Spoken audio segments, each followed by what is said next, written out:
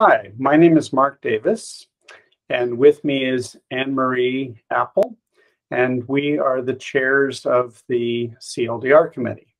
CLDR stands for the Common Locale Data Repository, and it is one of the three main projects of the Unicode Consortium.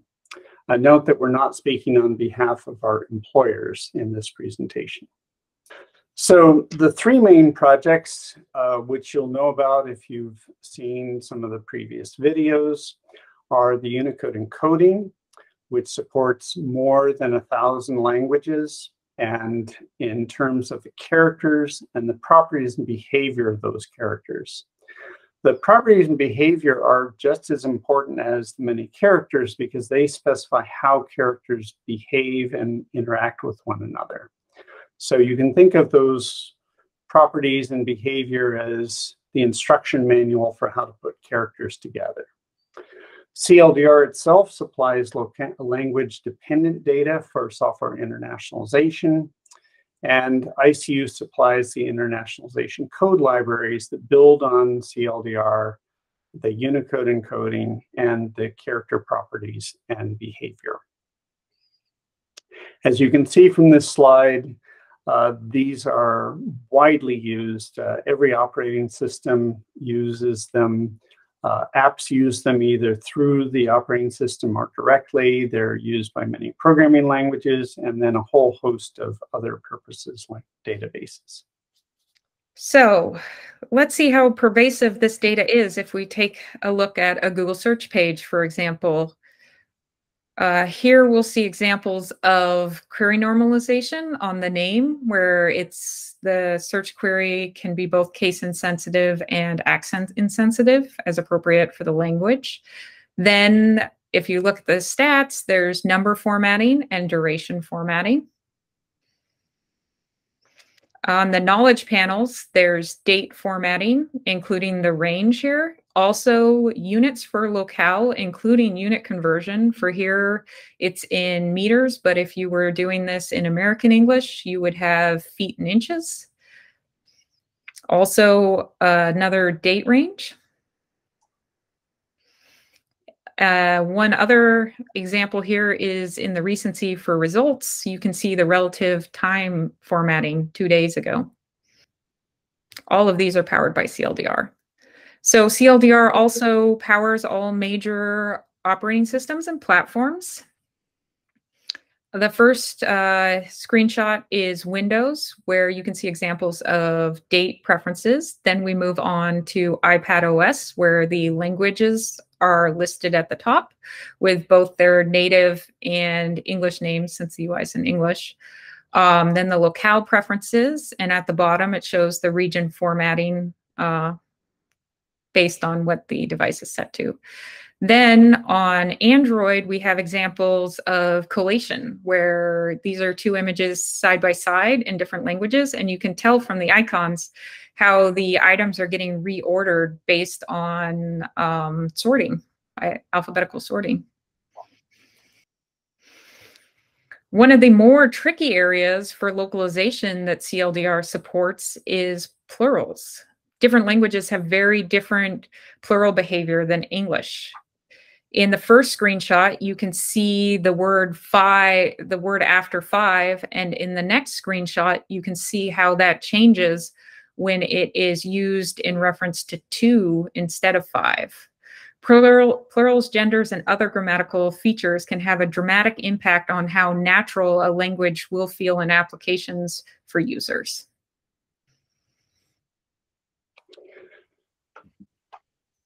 Now, let's take a look at how this data is gathered. So we've got a short demo of what's called the survey tool, which is used to gather the data for these different locales.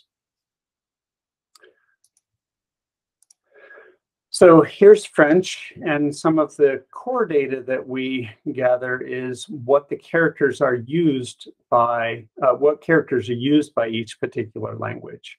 So these indicate the main letters that are used by French. We also have other cases, the auxiliary letters, which are used for loan words. They're used for technical usage and so forth.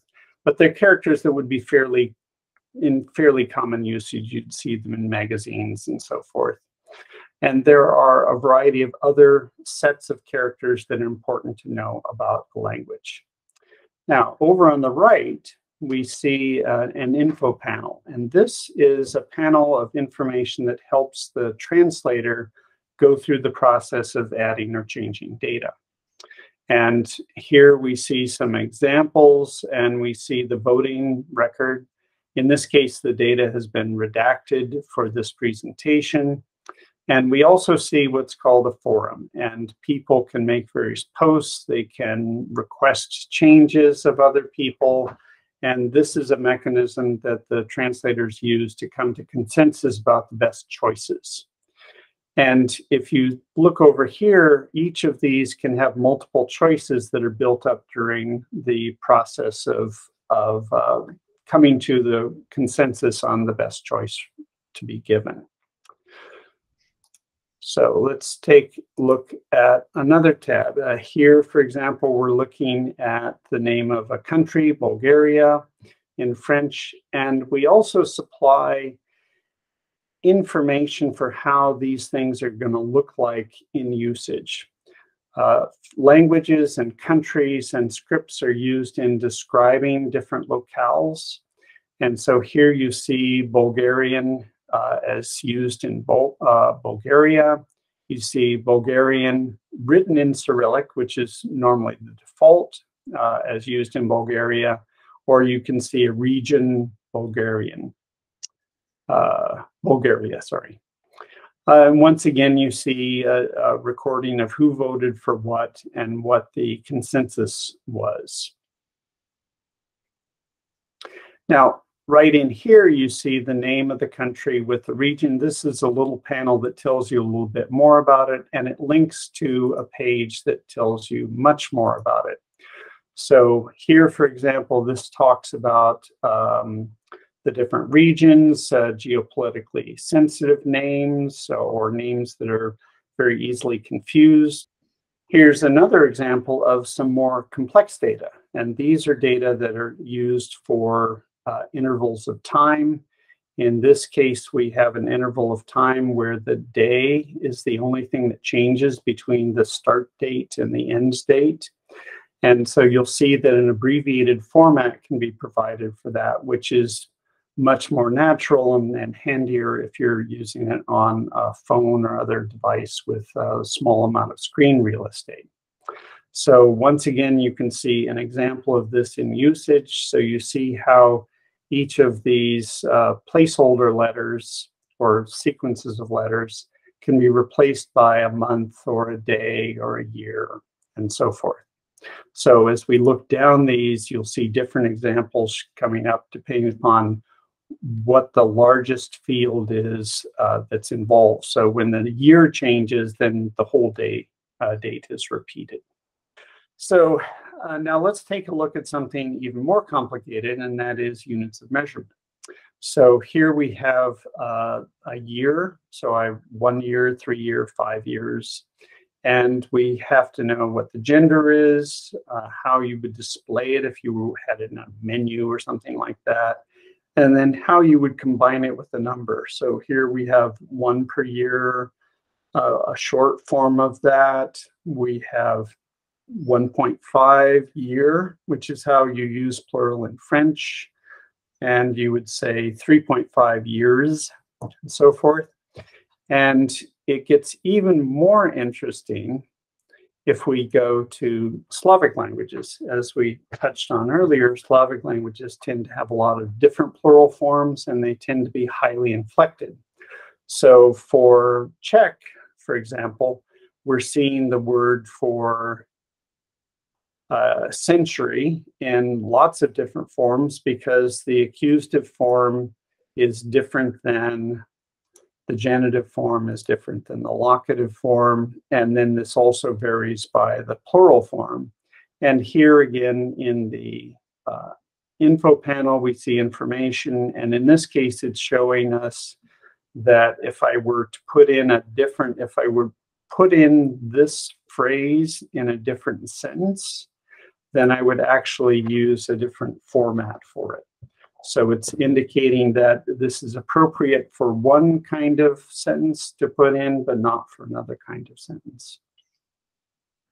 So how does this all get delivered to products? Well, each of the languages have multiple files that contain different kinds of information. If you see here, we're looking at different files that are appropriate for Japanese. And in those files, you'll find date ranges like the ones we just looked at. And in this case, you'll see that in Japanese, a wavy tilde is used instead of a dash to separate a date range. And the thing that ties this all together is the specification, because that tells you how to use this structured data, how it's intended to be used, how you construct for example, the identifiers for units so that you can call a programmatic interface to use these to get the kind of usage preferences that Annemarie referred to earlier. And then finally, there will be a particular release page for each release, and this provides an update on what is new in this release, new languages or extended coverage for those languages, new features. It also talks about any migration issues from the last release, and so forth. And if you're interested in any of this, then you can take a look at the CLDR site. And look at the download pages, and that gives an overview of what's in each of these releases. A common question that we get is how many languages or locales does CLDR support? And in terms of languages, it really depends upon the level of support that we're looking at. We have 95 languages at a modern level, and this is what's suitable for full internationalization of a user interface and for the data content. And this has approximately 6,000 to 12,000 data fields, depending upon the locale. Now, when I say language, that means the base language. There are many different variants of a base language depending upon which country or, in some cases, which script is concerned. So you get a lot more locales than you actually have languages. The second level is called moderate level, and we have currently 6 languages at the modern level.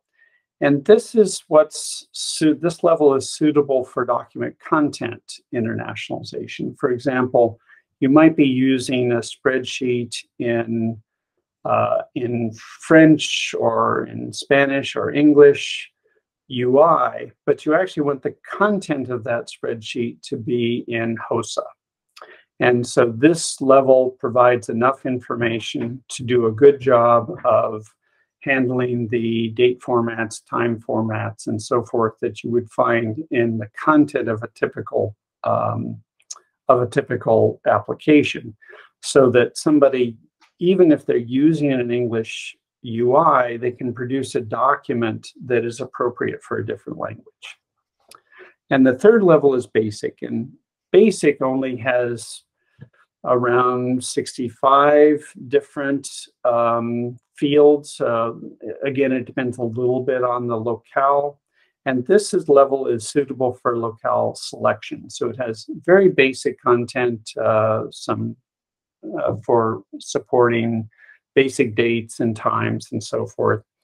Typically, this is used in, say, selecting a language on a phone, where you might say, well, I speak Romansh, but I also want to have German in case a particular application on that phone, it doesn't support Romansh, it can support German. So I can pick it so that those applications that do have Romansh can actually display in Romansh, and the other ones will be in another language. The last category here are the other ones that have not yet reached a basic level, and there are about 183 of these. And these are typically languages that we call digitally disadvantaged languages, and you'll hear more about that in some of the other presentations. So you may be asking yourself, why should I get involved in CLDR? So one of the top reasons is protecting the investment. Your users rely on a stable, high-quality release, and you may need features that are being developed in CLDR. Next, each release has many choices: features, bugs to fix, languages to focus on.